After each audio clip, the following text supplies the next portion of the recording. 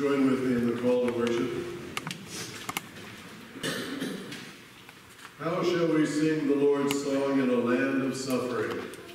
We shall sing with courage and strength of the Lord. How shall we sing the Lord's song when we feel so lonely? We shall sing of unity and faithfulness, of reconciliation and hope. Come, let us sing the Lord's song this day. Let us praise God in all our ways forever. Amen. Let us continue with prayer. Generous God, it's easy for us to comfortably imagine so many other Christians praying today and receiving the elements of Holy Communion. We like to think of this as a nice event. Yet you remind us that when we have received these gifts, we are also called to use the strength that they provide to witness to others through acts of reconciling love. This communion is not a nice service meant for our comfort. It's a challenge for us to truly accept the love of Jesus Christ, who gave to us his body and his blood, that we might be redeemed to do God's loving will. As we've gathered here this day, bringing our prayer concerns to you, O Lord, help us to remember that you hold each one of us gently and lovingly, offering your healing mercies. Give us courage to be your witnesses, seeking peace in this war-torn world. For we ask this in the name of Jesus the Christ, who taught us, as well as his disciples, to pray, Our Father, who art in heaven, hallowed be thy name. Thy kingdom come, thy will be done, on earth as it is in heaven. Give us this day our daily bread, and forgive us our trespasses, as we forgive those who trespass against us. And lead us not into temptation, but deliver us from evil. For thine is the kingdom, and the power, and the glory forever. Amen. Our gospel lesson today comes from the 17th chapter of the Gospel according to Luke. Hear these words. And Jesus said, if the same person sins against you 7 times a day and turns back to you 7 times and says, I repent, you must forgive. The apostle said to the Lord, increase our faith. The Lord replied, if you had faith the size of a mustard seed, you could say to this mulberry tree, be uprooted and planted in the sea, and it would obey you. Who among you would say to your slave who has just come in from plowing or tending the sheep in the field, come here at once, take your place at the table? Would you not rather say to him, prepare supper for me, put on your apron and serve me while I eat and drink, and later you may eat and drink? Do you thank the slave for doing what was commanded?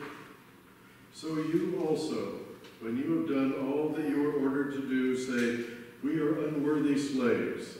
We have done only what we ought to have done. This is the word of God. Thanks be to God.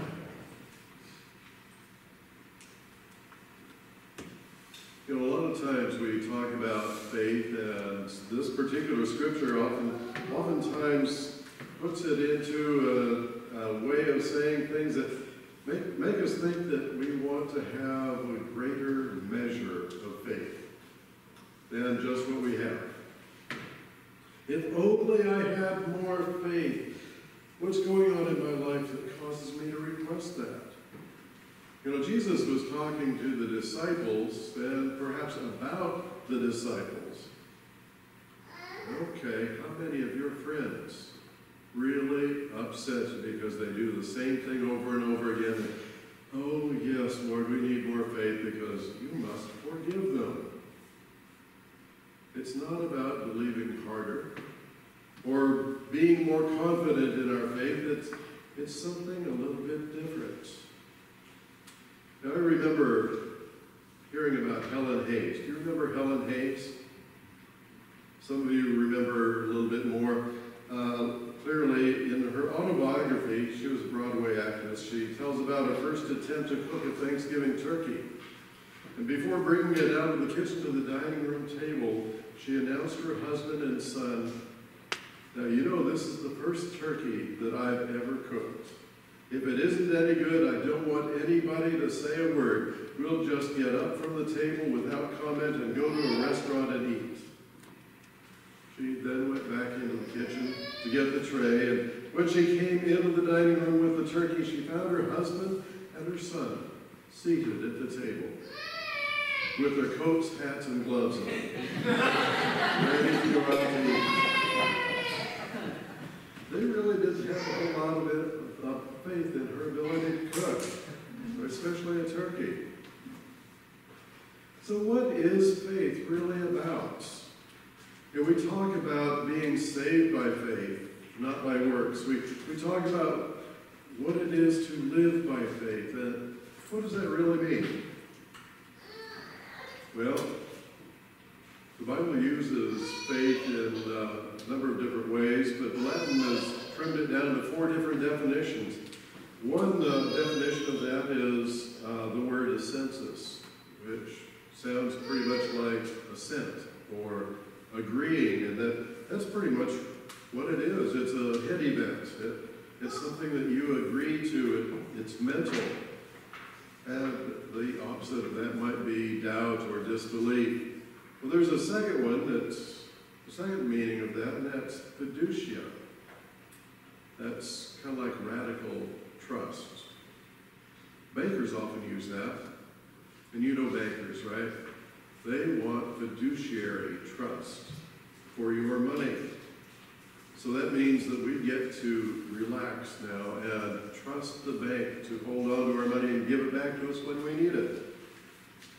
It's the same kind of trust as, have any of you ever tried to teach your kids how to swim? No? What I found is that when you try to teach them to swim, you have to hold your arms under them while they're laying flat, and they feel your arms or hands underneath their body, and they, at some point, learn to trust the buoyancy of the water. And when they finally trust that buoyancy of the water, that's the fiducia that we're talking about. Learning to trust God radically. The opposite of that might be worry or anxiety. But then there's a third meaning. It's called fidelitas. You know, fidelity, it's the word we get from that. Faithfulness, it's the opposite of idolatry. It's something that we use in marriage ceremonies a lot, talking about loyalty. And we talk about loyalty to Jesus as our Lord instead of nationalism or affluence or achievement or family or desire. We even use it in the Marine Corps.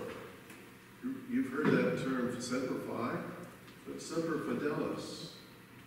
Now you know that Marines are always faithful, but you also realize that Marines just sit back and don't do anything, right?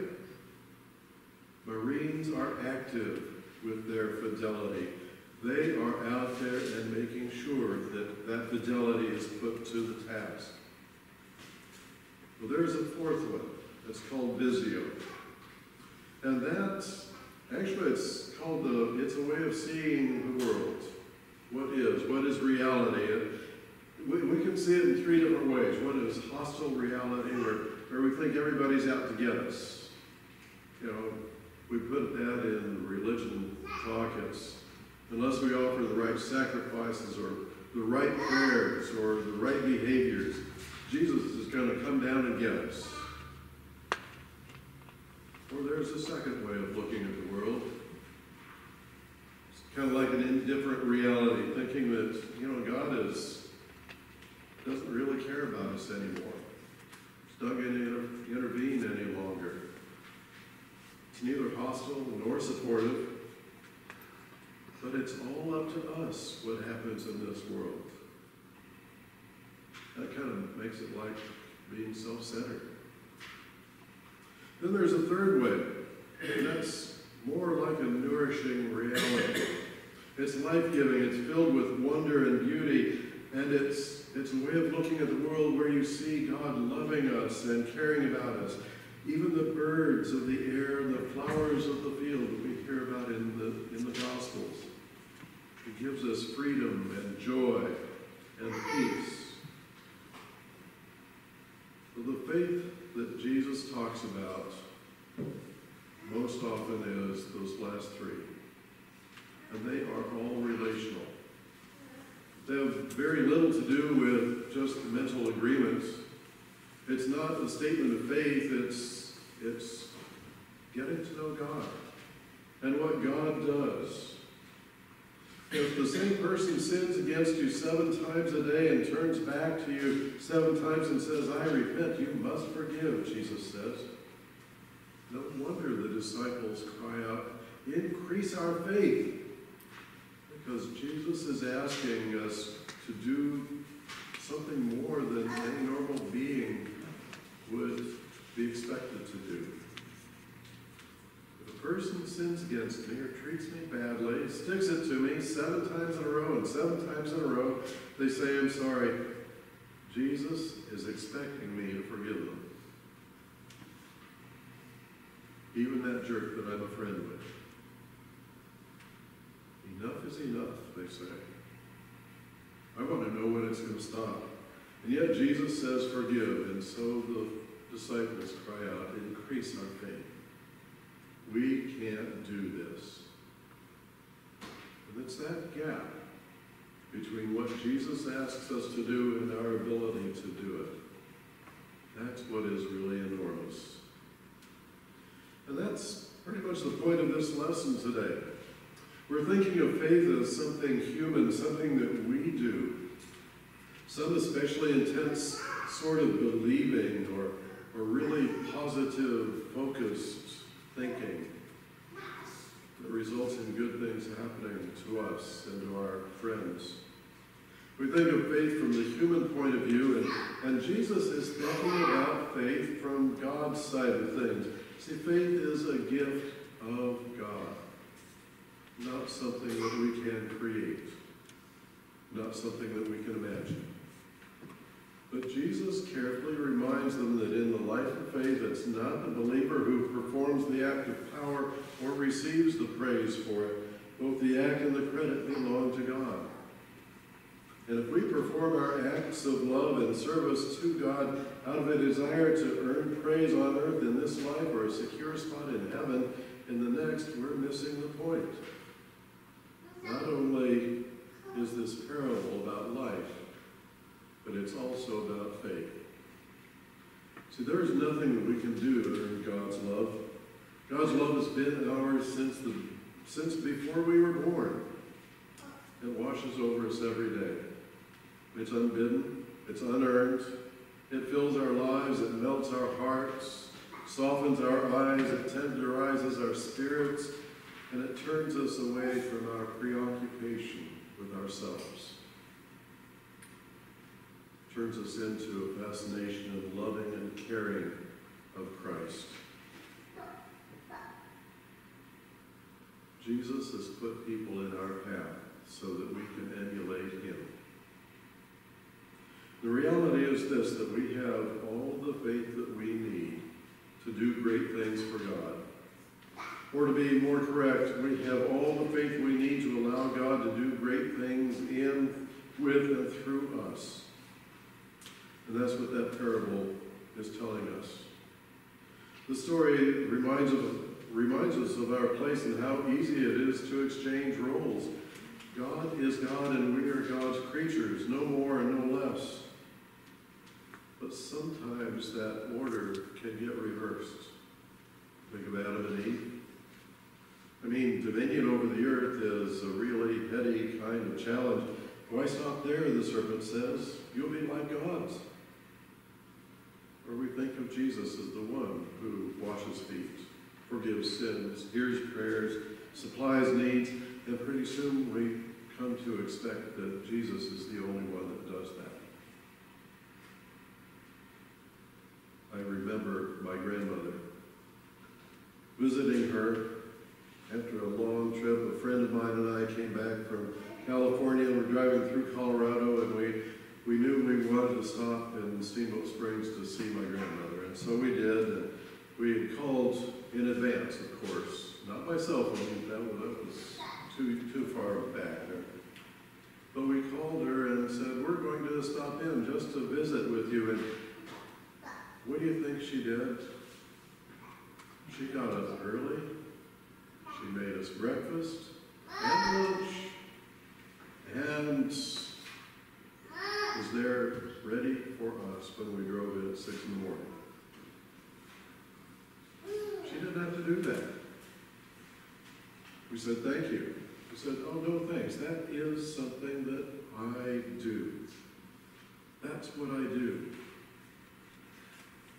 That's what the slave is doing too. Just what is necessary. Jesus is reminding us that the true kingdom, power, and glory belong to God. And any wishful thinking on our part that if God would just give us more faith, we'd be able to do more things for God, then this is the point entirely. Our calling this day is to humbly ask God to increase not our faith, but our willingness to be used by God in whatever way God chooses. Our challenge today is to open up our lives to the leading of God's Spirit, to allow that holy wind to blow us about in God's world, touching down to serve wherever God wills it, with whomever God places in our path,